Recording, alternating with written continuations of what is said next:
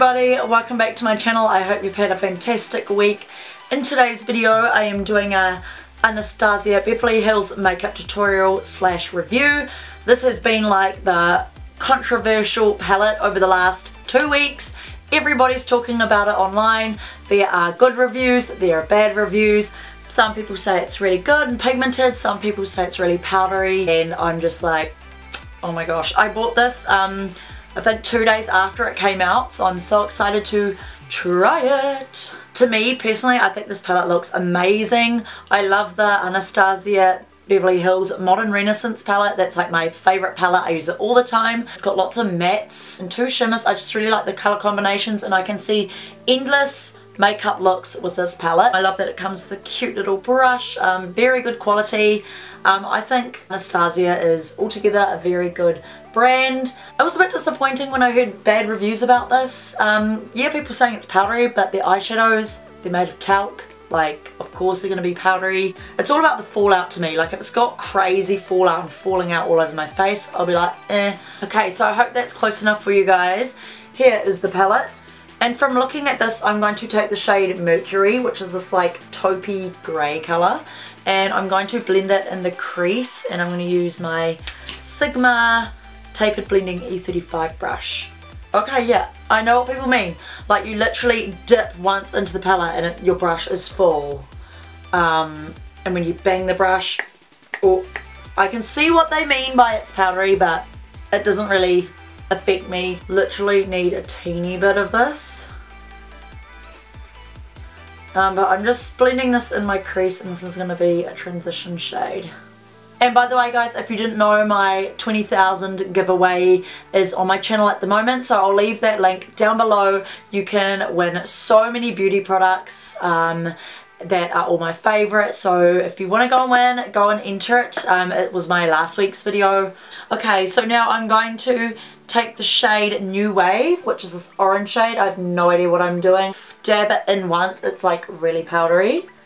I mean, you can believe what you want online, but it's really about trying it out for yourself, because me, as somebody who loves makeup, I think this, well, so far, these look fine.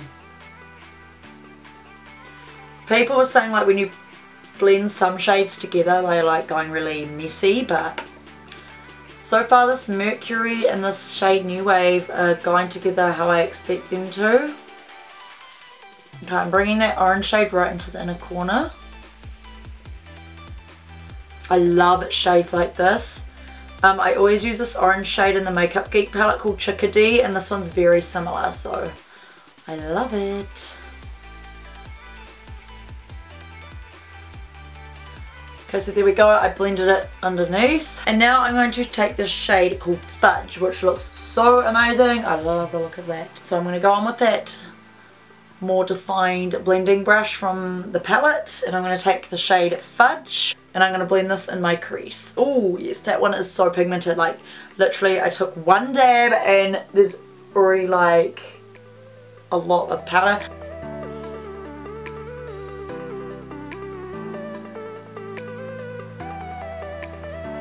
Now I'm going to take that underneath the lower lash line, that Fudge shade, and I do believe that Fudge was a shade from already from Anastasia Beverly Hills, and I love that. It's like such a nice brown colour.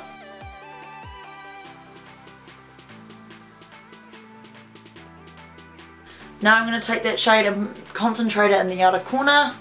Ooh, I look like panda eyes right now. I need to blend it in a little more, because they are really pigmented. Oh my god, I look like a panda. Okay, these are a little bit harder to blend compared to the Modern Renaissance, and I want this look to be really smoked out because I'm just dramatic like that. Okay, I want to try the shade All Star because it looks beautiful. It's like this burgundy red. And let's do this. We're going to take one dab. Oh, that one doesn't have as much like fallout when you tap into it as the other ones do. So this palette isn't consistent throughout the whole thing.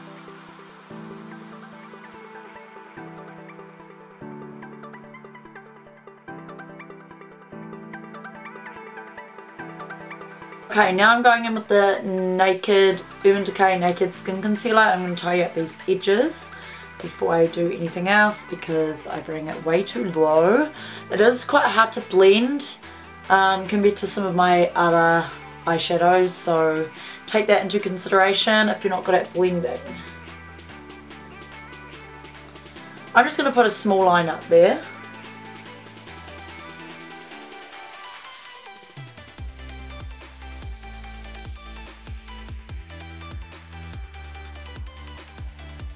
Okay, onto a new shade. I'm going to take the shade Cube now, which is this white colour.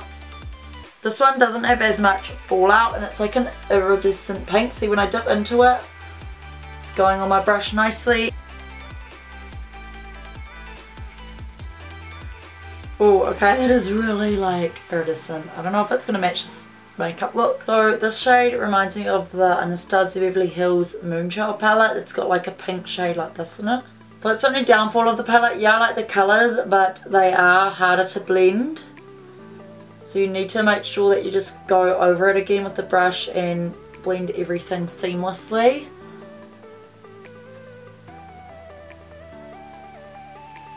Okay, so now that's done, I'm going to take my L'Oreal Lumi Maqique pen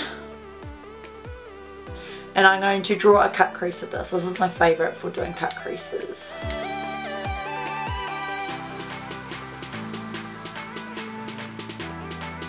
I'm going to set that with the shade Dawn.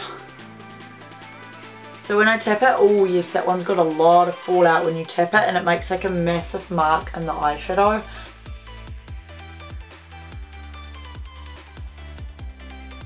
So now I'm going to blend it with the outer edge here. So you just want to take a little brush and drag the eyeshadow colour. Oh, these colours are blending well into the concealer right now. Adorn, because obviously how could you not use this beautiful copper colour. Okay, I'm going to see how this goes on with a dry brush, so I'm going to tap it in like this. Okay, so yeah, quite a bit goes on my brush. This is after like 5 rubs. Oh yes, it's beautiful. That is a really beautiful shade. It does really go super pigmented when you layer it up.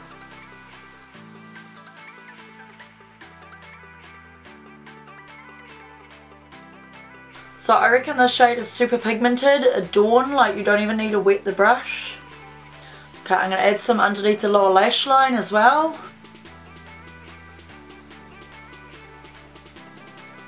I want a little bit of glitter on my eyelid just to vamp it up a little bit. So I'm going to take the Glitter Injections Glitter Pan in Rainbow Dash, which is this one, and this orange shade. For some reason my Toasted Rainbow Pan, this colour is like full of friggin' like oil and the glitter won't come out. It's really weird.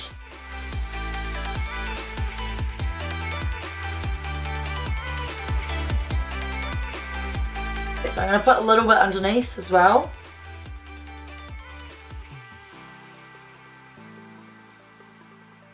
So now I'm taking the NYX Matte Liquid Liner and I'm going to put this on my upper lash line.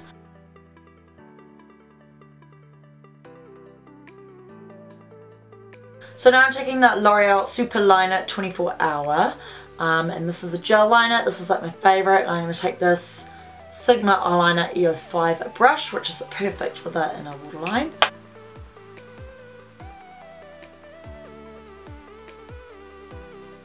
So now I'm going to take the L'Oreal Mega Volume Miss Baby Roll Mascara, which is what I got sent in an amazing PR package. And I'm going to try this out. I love L'Oreal mascaras, they are amazing. I swear I say amazing all the time. I don't even know what that looks, that is really weird. I've never seen a mascara wand like it. I don't know if you can see.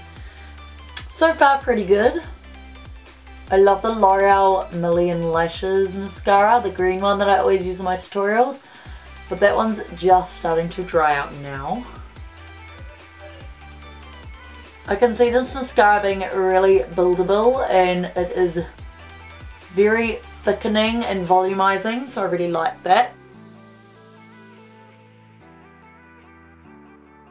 So now that's done, I'm going to use my new Lily lashes in the style Miami.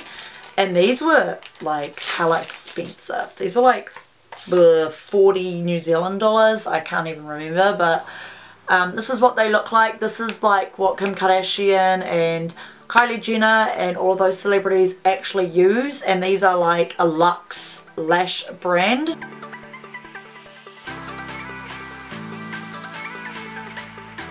So now I'm using the Kylie Matte Liquid Lipstick, and this is in the shade Exposed, and I think this will be perfect for the lip because it's got like slight orangey tones in it and it will match the eye makeup.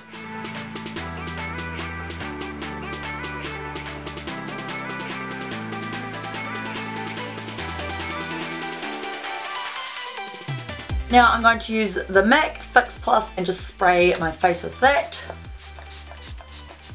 And this is the finished look, guys, so I did really like the way it turned out. And overall, my review on the Anastasia Beverly Hills Subculture palette, I do really like it. I think they are great quality. I think they are very pigmented. I love the shade range. I think I came up with a really cool eye look that was easy to create. Like, I just whipped together some colours and it turned out well. I love how pigmented they are, especially this Adorn shade. You don't need any Fix Plus with the metallic shades. The only negative things about this palette would be that there is a lot of fallout when you dip your brush into some shades. So not all of the shades, so it is kind of inconsistent with the kind of textures of the eyeshadows, you could say, but that doesn't really affect anything. When I put the eyeshadow on, it doesn't fall out onto your face or anything. And the only thing is that some shades are hard to blend, so because they are hard to blend, you need to take your time to really blend it out and buff it out, or you'll have harsh lines. So that's the only thing really. If you are a beginner, it might be a little bit harder for you to work with because some shades you really need to take your time to blend. But other than that, I really love this palette. I think it's such a great palette. I love Anastasia Beverly Hills. So yeah, do I think this palette is worth it? Yes, I do. I think all Anastasia Beverly Hills products and palettes are worth it. And I do think it is like the Modern Renaissance palette, even though that palette is slightly nicer in the formulas of the eyeshadows and how you can blend them out super easy. That's the only thing. So I hope you guys liked this Anastasia Beverly Hills Subculture makeup tutorial / review. If you guys did, don't forget to give it a thumbs up. If you want to see more tutorials like this using new palettes, and if you want to see more reviews, then definitely let me know down below. Don't forget to subscribe to my channel, it would mean the world to me. And don't forget to go and check out my 20,000 subscriber beauty giveaway if you missed it. I hope you guys have a fantastic week, and I'll see you guys in my next week's video. Bye!